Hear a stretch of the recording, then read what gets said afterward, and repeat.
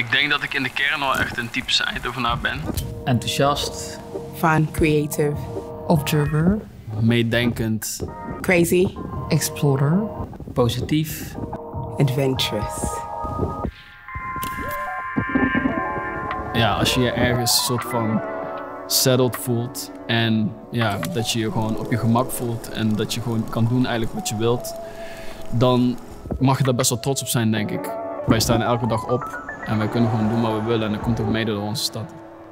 When I first came here, Eindhoven was full of a lot of Dutch people that are thinking a lot outside of the box. But I don't think Eindhoven was ready then. This was about 16 years ago.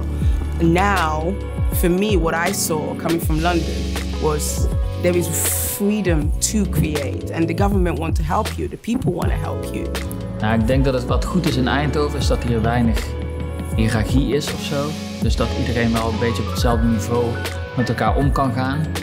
And for me, it was a really good experience to see how the industrial city is transformed into a creative city. In what sense? I thought if I live here in Eindhoven, I could see all the changes and I can feel it and it becomes as my inspirations. Structure, do normal, crazy. To some outsiders, when you look at Dutch, you see structure. In between the structure is an organized mess. I like that. Ik denk dat ik wel een typische inwoner van Eindhoven ben. Gewoon dat ik redelijk simpel ben, vind ik. Eenvoudig, down to earth.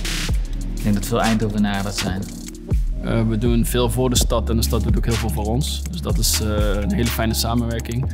En omdat wij ook best wel trots zijn op onze stad, zijn wij over heel de wereld ook aan het praten over onze stad, zeg maar. What I really surprised is nobody said to me that why you do this, you know? They always welcome that, oh, you do this, you know? Or you're the person who can do this. And it's given me a lot of confidence. Ik denk dat er in Eindhoven nog heel veel mogelijkheden zijn. Het is een stad die nog een beetje ruw is en nog heel erg in ontwikkeling is. Die heel erg aan het groeien is. It's a melting pot of all different kind of culture. It gives me the room to be frivolous with my creativity. Some people say it's quiet, but I like the peacefulness. It allows me to digest. Yeah, I like it. It's home. De wereld is heel mooi, want als je iets kan maken vanuit je passie en dat ook nog kan delen met de mensen die belangrijk voor je zijn, dan kan je eigenlijk niks fout doen, denk ik. Everything that you need to be a creative is in Eindhoven. It's like a big pot of crazy, a big pot of structure, a big pot of diversity, a big pot of entrepreneurs helping each other. And then when you mix it all together, we kind of create a really good bang. Yeah.